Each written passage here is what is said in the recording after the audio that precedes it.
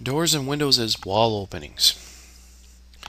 I can have a wall opening from one room to another, and not with a door, just an opening in the wall so you can pass from one to another. It could be a rectangular shape or a round elliptical shape. So I want to have a passway from the living room to the kitchen, make it more an open concept. What I'm going to do is say modify. I'm going to select this couch, and then I'm going to hit the delete key and get that couch out of there. So now I need to insert in some wall openings. Those are stored as families. So I'm going to go up to my Insert tab. I'm going to go to Load Families. I'm going to go down until I find Openings.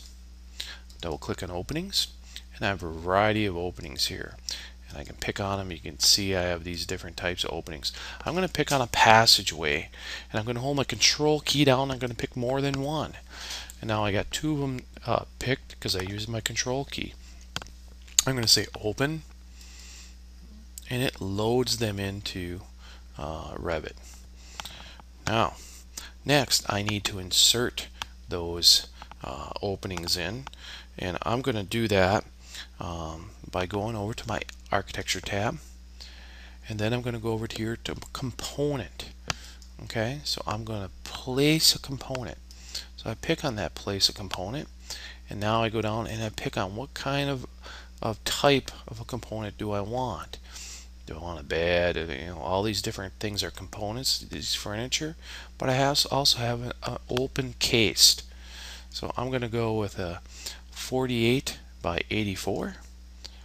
I'm going to come over here and notice it turns to a little plus sign, and I also get the temporary dimensions in there, and so I'll place it,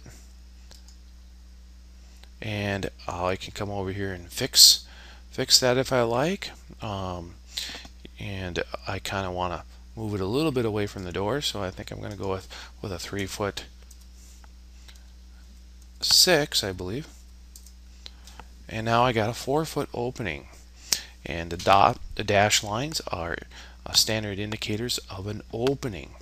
So now I can go from one room right into the other room with some efficiency. So we can place wall openings in by first inserting in some loading of families in, and then we do the insertion by going into the architecture and inserting a component and placing a component.